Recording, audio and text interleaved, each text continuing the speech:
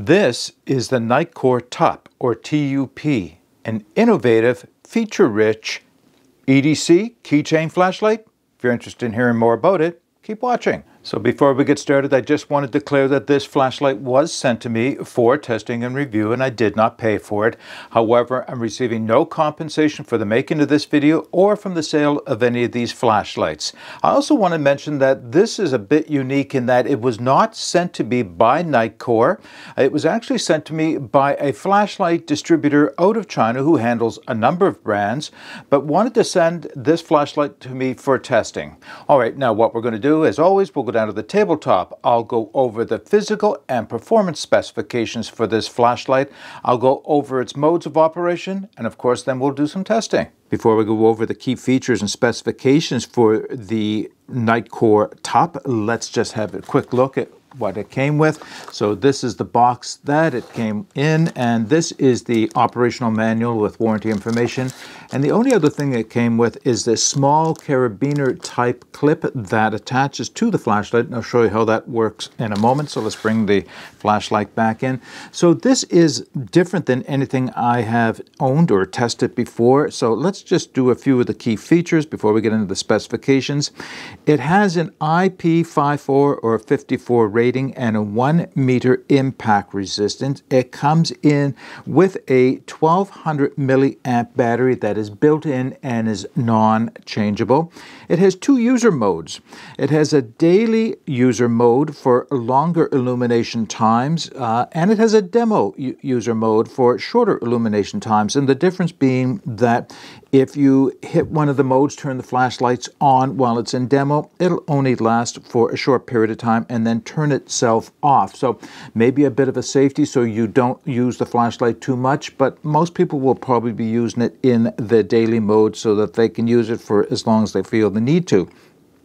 It has two electronic lockout modes, kind of unique. I'll talk more about those in a few minutes. It has a real-time constant battery level and voltage display. I don't think I know of another flashlight like this that has that. It has a real-time display, a lumen settings, and the time remaining if you hold it at that lumen setting. It has a keychain or lanyard attachment, and this is where that little carabiner type thing comes in. And you know, when I looked at that, I thought, oh, you know, that's not very strong. Well, it's rated to hold 30 kilograms, so I think that's plenty strong for anything I'll probably be attaching it to. It does have a deep carry pocket clip, which I can tell you is exceptionally strong, almost to a fault. And with that, you could attach it on the brim of a hat and use it as a nightlight or a headlamp. All right, let's go over the specifications for this flashlight. So the overall length of the flashlight is 70.3 millimeters or 2.76 inches. The size, and it's not quite square, but it's pretty much square, is 29.5 millimeters or 1.16 inches. And the weight is 53.2 grams or 1.87 ounces. As far as performance specifications for the NiteCore TUP, it has a turbo mode of 1000 lumens, which will last for 15 minutes and has a beam distance of 180 meters. It has a high level of 200 lumens, which will last for 3 hours and a beam distance of 75 meters. It has a medium of 65 lumens, which will last for 9 hours, 45 minutes with a beam distance of 46 meters. A low of 15 lumens lasting 19 hours and a beam distance of 22 meters. And finally, an ultra low of 1 lumen lasting 70 hours with a 7 meter beam distance. I think it's interesting to note here that there is no step down in the turbo mode. It'll just straight last for 15 minutes. All right, let's go through the modes of operation for the NiteCore TUP. I will give you some close-ups of the display in a few moments' time, I just want to take a moment to talk about how the two buttons on the display side of the flashlight operate. So it's this top button up here that allows you to access turbo, and you can access turbo from either the on condition or off condition simply by pressing down and holding on to that button, and when you release, it turns turbo off. Now, there is a power button. This button here is referred to as the power button. If you want to access the ultra low, press down and hold, and you will access ultra low. Turn it off again. Now let's just turn the flashlight on, and it is the top button that allows you to move through the Lumen settings. And so you just press once, press again, and you'll cycle back down to the lowest setting. All right, I'm going to give you some close-ups of the display and talk about what it is you're looking at. All right, I'm going to try to show you how the display operates without blinding myself, because of course I have to face the flashlight upwards towards me. So we start by turning the flashlight on, and as I mentioned, it'll come on in whatever the last mode or the last lumen setting is. And you'll see on the display, it shows you two things. First thing it shows you is what level you are in, what the lumen setting is, and then what the remaining time for that lumen setting will be. So let's move up to we'll turn it off and turn it back on again so that you can see this is in level 1. And it tells you how much time we have left, 57 hours, 53 minutes. Let's move up to level 2 of 15 lumens. We have 15 hours, 59 minutes left. Moving up to level 3, we have 8 hours and 4 minutes. I'm trying to read this upside down.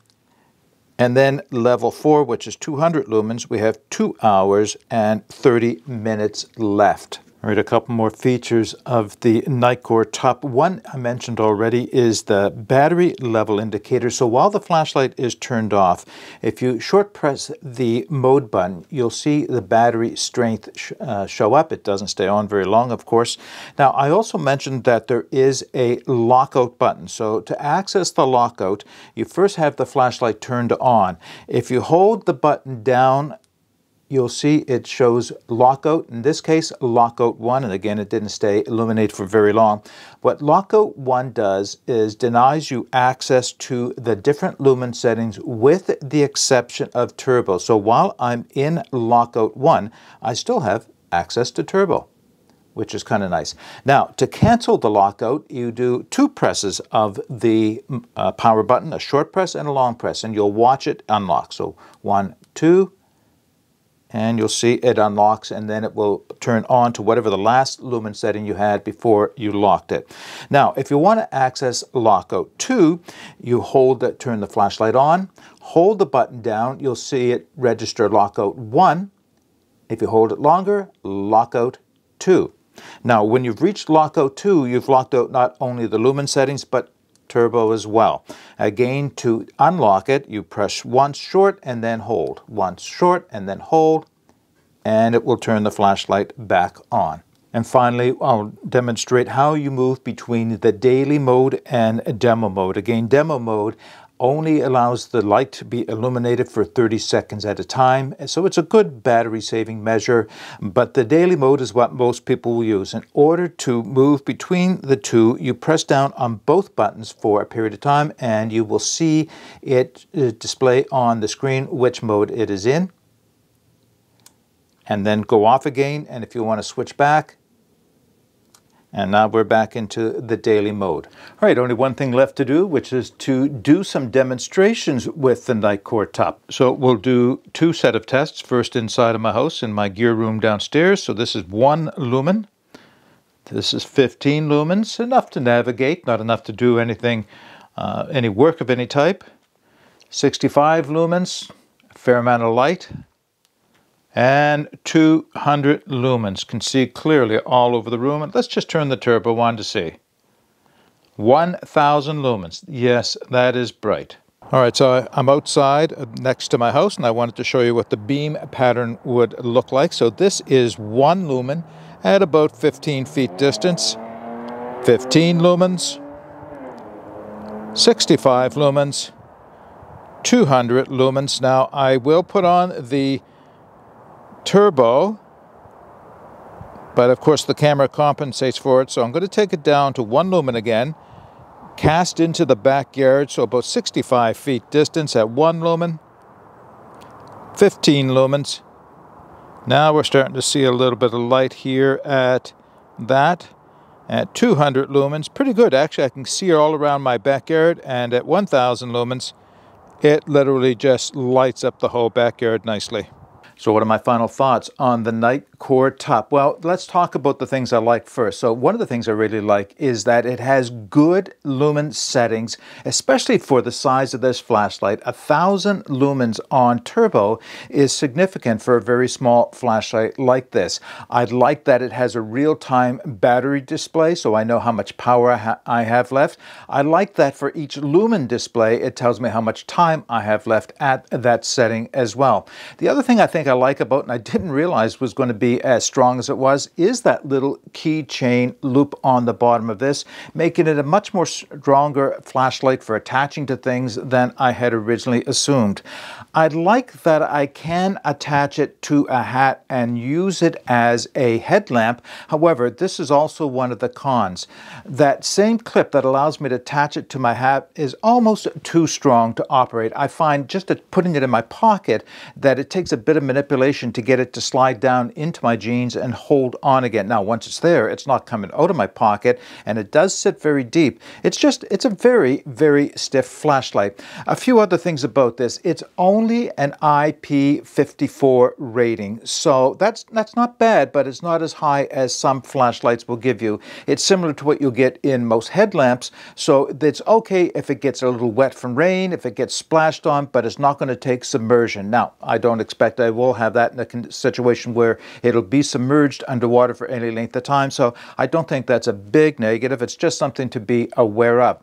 The other thing is, being a bit of an older technology, it still is, well, this one is designed to use the micro USB charging port, and there's the charging port because I don't think I showed that earlier.